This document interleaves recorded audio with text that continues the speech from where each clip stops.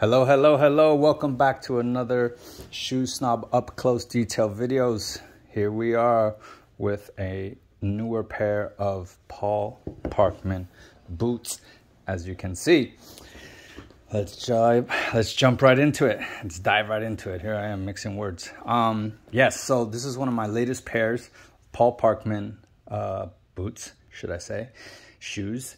And this was actually a collaboration between the two of us in the sense that they wanted to do another unboxing video, but I wanted to show something unique. So we put our minds together and created this kind of really unique wingtip shoe boot, Norwegian, well, multiple colors, all kinds of things going on here. But they wanted to keep it on this model. So in my previous unboxing videos, we had the shoe version, which you can just see here, taking away that suede, you got the shoe version, and that's been a huge model for them. So I said, let's do something unique. Let's make that into a boot. And I wanted to add a little bit of suede. As you know, I like to do kind of multiple materials and textures. So yeah, this is what we came up with. I really liked one of their Burgundy Patinas that I think is so cool with these real subtle hints of blue in there. Unfortunately, I won't lie, this camera does not show the color as pretty as it should be and as pretty as it looks in person. But at least you can see kind of the detailing there. I love blue, I love burgundy. As you can see, we got blue lining here, really soft blue lining, which is really nice. We got the blue detail in the Norwegian welt. And yeah, and just a really beautifully finished shoe. So one thing that's really nice about Paul Parkman is their shoes come with a great shine. I think that's important.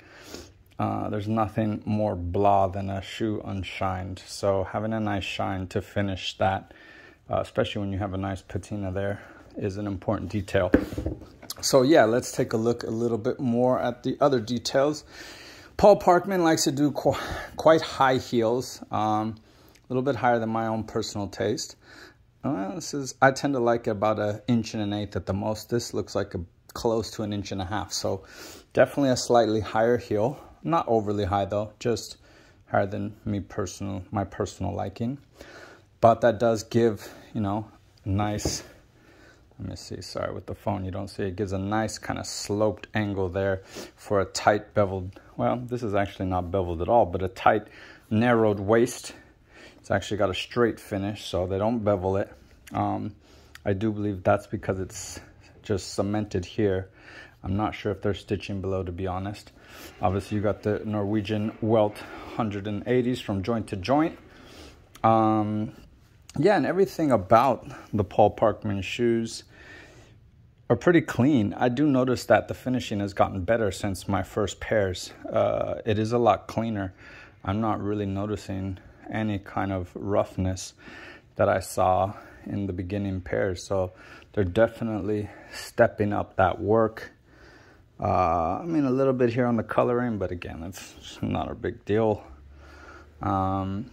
Again, I've always said, I don't think you go to Paul Parkman to get the perfect, flawless G&G style shoe. You go to them for cool design and cool models and great colors and doing something a bit out of the box, which is what they specialize in. They really like to do things that are unique, that are different. You don't really see stuff like this from other brands, not any relevant brands anyway. Some older brands that don't put out shoes anymore, some Italian brands. But yeah, very cool. The last is a bit pointy, a bit more pointed than I personally like. If that was slightly rounded here, I would definitely, that would definitely be something I would wear. Again, I wear skinny jeans, so something that pointed makes me look a little bit funny. But nice boot nonetheless. Great finishing. Nice kind of factory style patina. When I say factory style, it could be one person doing it, but within a factory. It's not a patina artist, so to speak. It's a factory production in the sense. Again, I'm kind of chewing my words here. I say factory production, but I know Paul Parkman really makes them kind of pair by pair. It's almost a made-to-order company. But anyway, let's look at more of the details. A beautiful kind of teal-colored sole. What's funny is this actually looks a lot more blue in the camera and a lot more green in real life. But I love the nailing on the toe there. They do some really great nail work. Also on the heels, on the points, the ball points of the foot. So these three places are actually the fragile points. So this is where leather can easily open up, hence why they have the nail in those three places. Every now and then you get leather opening up on the sides, but the weak points are kind of in the places where your foot hits and presses off of the pavement. So they're smart to put it in those three as opposed to just the toe. Just the toe is the best place.